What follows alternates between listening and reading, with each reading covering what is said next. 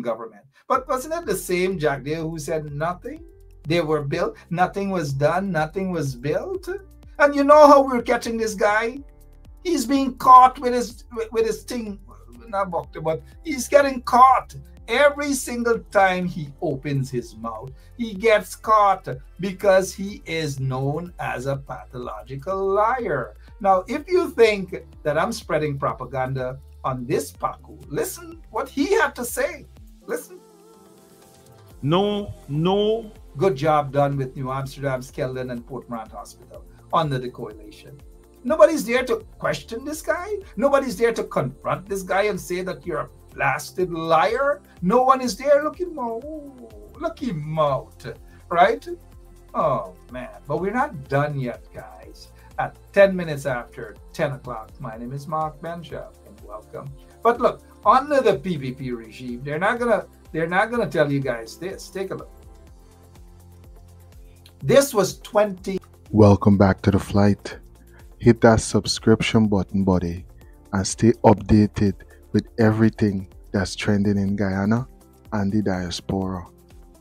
Thanks. The much-hyped $475 million Cemetery Road Rehabilitation Project has finally linked to its conclusion after 2 years with many delays, but there are signs of poor and incomplete work which could pose hazards to users. The road's convergence from 2 lanes to a single lane at Princess Street is already causing gridlock during rush hours based on observations made by road users. The road's alignment and its narrowness at this crucial intersection create dangerous blind spots. The bridges have been criticized by local engineers who spoke with SN. Steel reinforcements sticking out from the bridge foundations are not just an aesthetic flaw. They pose a significant risk of corrosion, leading to cracks and potential collapse in the future. Fire of an unknown origin destroyed a storage bond located in a field, Sofia, on Thursday afternoon. The fire, which started at approximately 14:30, quickly spread throughout the bond despite the prompt response from the Guyana Fire Service. However, the firefighters' valiant efforts were unsuccessful as the bond was completely destroyed. Residents in the community gathered as word of the fire spread, and thick black smoke billowed into the sky. At the time of the fire, the owners, whose name is unknown, was not at the premises. It is understood that the bond stores wood, spare parts, and other materials. I saw the fire start from the neighbor's side, and the wind just carried it. It all happened so fast, Fraser, who recently moved to the area, said. The woman told this publication that because of how fast the fire spread, a motorcycle belonging to a relative was burned. She disclosed that no one lived at the bond and there were no signs of vagrants there. No, nobody lights fires around here, she assured. Frustrated New Amsterdam market vendors on Wednesday took to the streets in the township to protest against the mayor and town council over a 100% hike in weekly stall and washroom prices. According to one of the vendors, they were told that the stall fees were moved from $500 to $1,000 while washroom fees were moved from $40 to $100. We used to pay $500, we asked them to take it $200 more. Let them take it $700, but them hold out to put it to $1,000. We can't afford that. It very hard because watch how many supermarkets open in day here. The girls selling hard. It really hard on them, one vendor stated.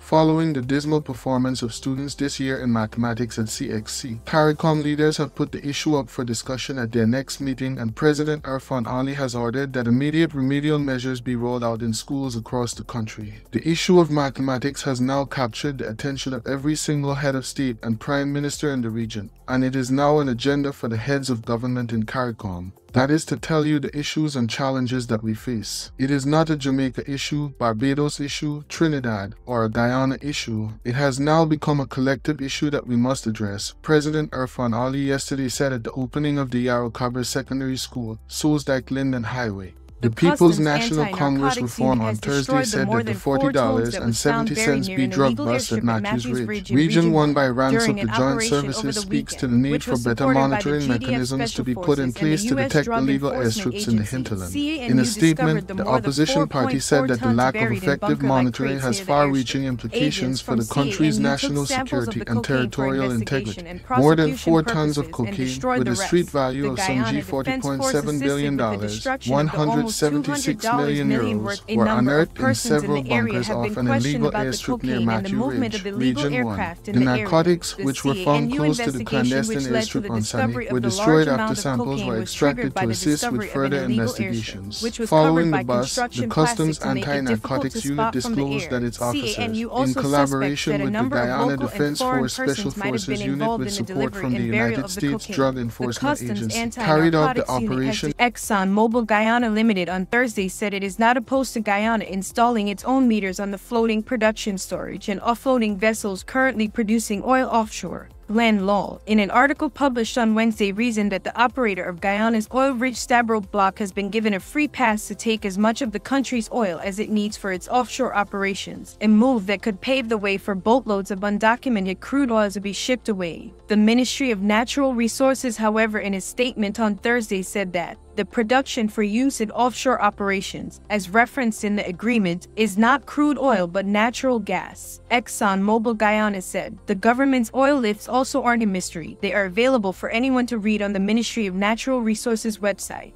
Furthermore, despite repeated claims to the contrary, our offshore production vessels have meters, and those meters meet or exceed international industry standards. ExxonMobil also bluntly refused to provide the raw production data to the audit team. The Golden Jaguars, Guyana's national men's football team. In fact, the defeat ruined the Golden Jaguars' return to action on home soil and spoiled their debut in the CONCACAF Nations League A. Playing in front of a sparse crowd but vocal crowd, the Guyanese side, even though boosted by the return of Terence Van Cooten in defense, would fall behind in the 18th minute as defender Javencio van der Kust put the visitors ahead. Hospital. And during the pandemic, COVID-19, it was a horrible period.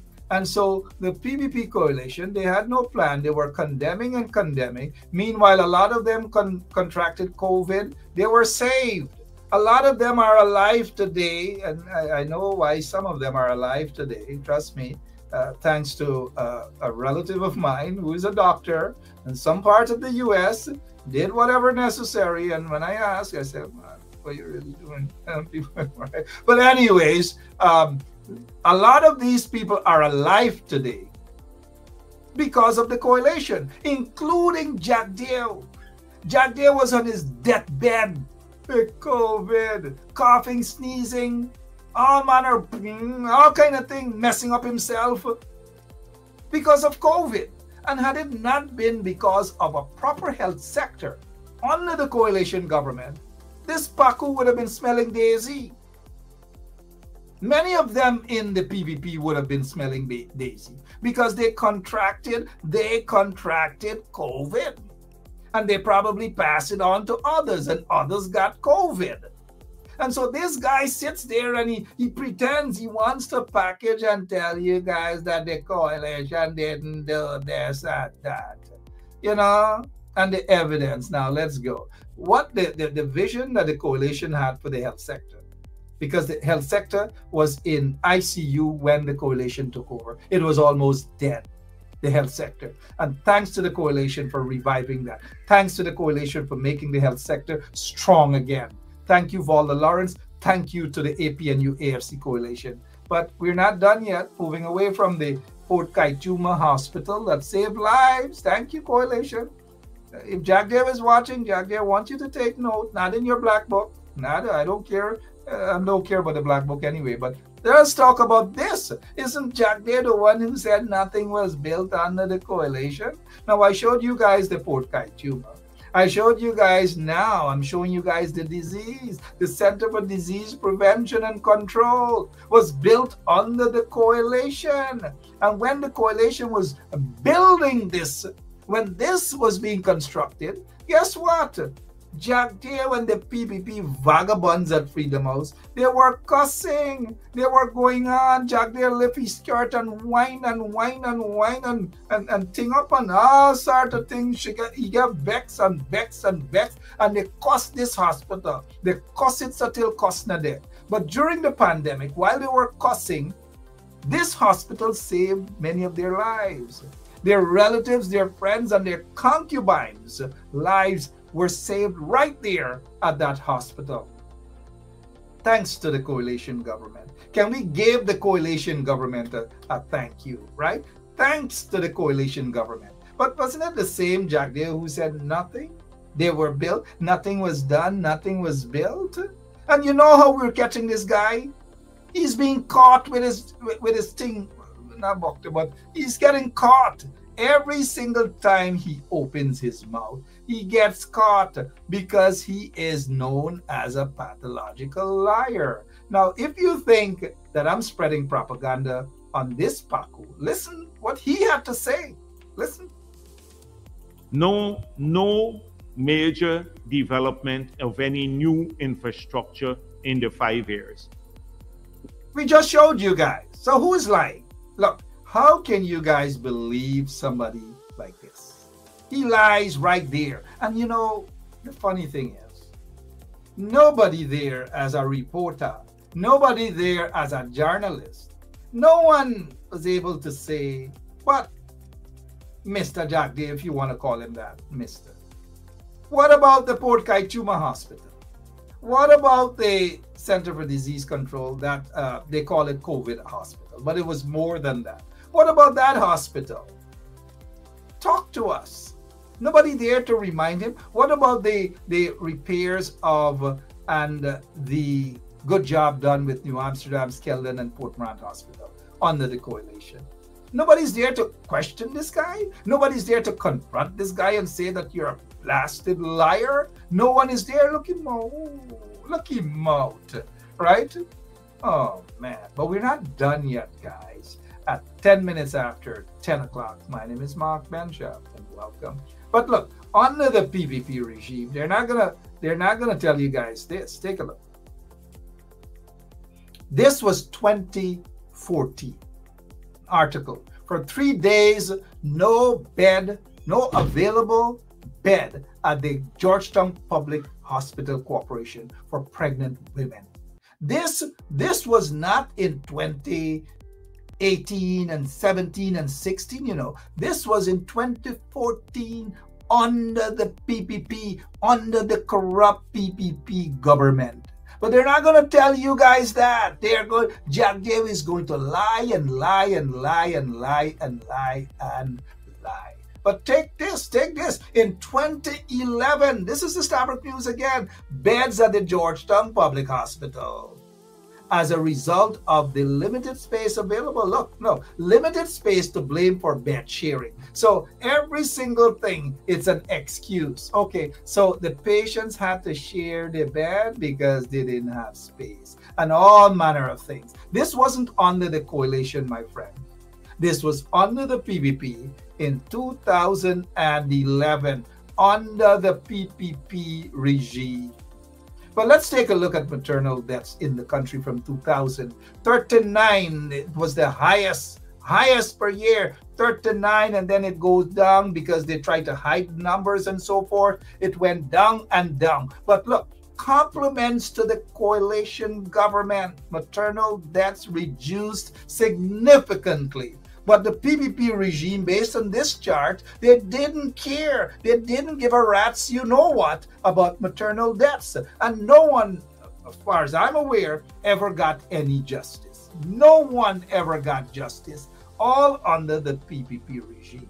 So when Jack Day talks about the health sector, he said, no, you are lying. That the best days that the health sector ever had, they were under the coalition government. But let's move on. Let's move on and show Jack Dave some more of the evidence. Look, this was in 2011. Limited space to blame for hospital sharing. Good. All right. In 2017, government moves to reduce burden on Georgetown Hospital. That was the coalition government. In 2017, had a plan, had a proper plan to reduce the burden on Georgetown Public Hospital. That was done under the coalition. But yet Jack Dave is saying nothing was done. Of course he is right. Nothing was done. But not under the coalition. Nothing was done for the 23 years under the PPPC's government. And he is correct. Nothing is being done now from August 2nd, 2020 to now under the PPP regime. The evidence, the facts are, look. A natural way to stay ready, baby. 'Cause I'm ready for you, Mr. C. The ultimate male supplement, men's total wellness formula, packed with essential nutrients for men's health. She'll call you Mr. C. We call those house slaves and slave catchers. And Kwame McCoy is the epitome of a slave catcher and a house slave. Yes, we must call them out for who they are. It is said it costs $1.5 million for a license and $1.5 million per weapon. I can't believe this is happening.